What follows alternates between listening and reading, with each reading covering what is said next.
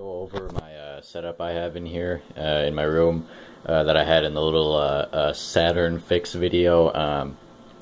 This is the area that you probably saw most of. This is just my little retro gaming pod, as I call it.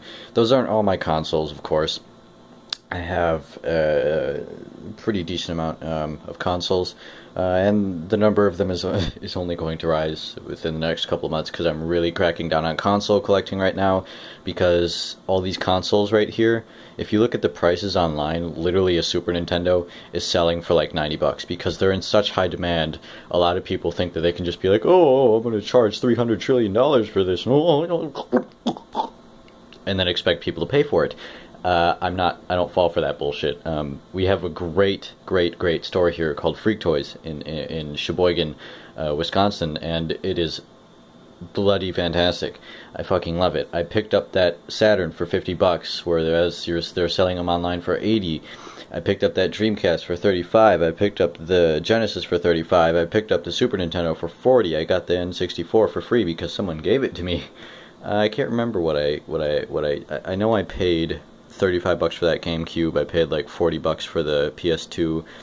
The PS1 I can't remember. I think I paid because it was in box and I got that years ago, and it wasn't at Freak Toys that I got it.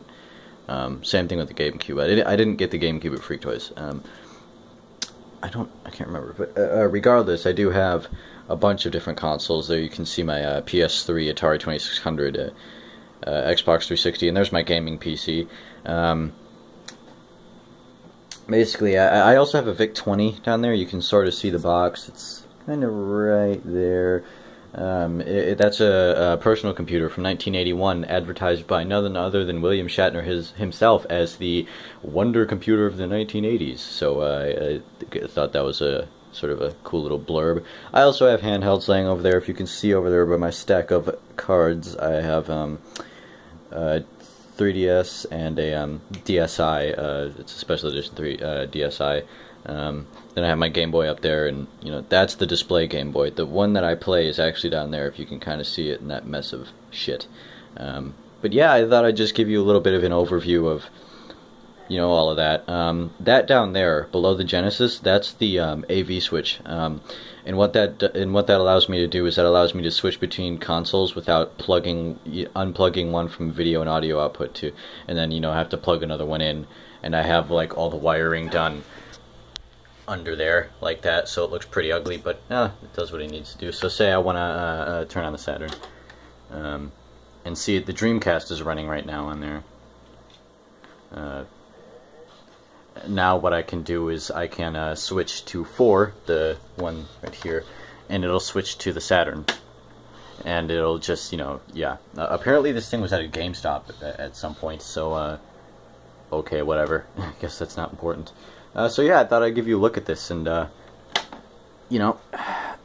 blah blah. So I hope you enjoyed it, and you'll be able to see this room evolve over time. I'll see you later.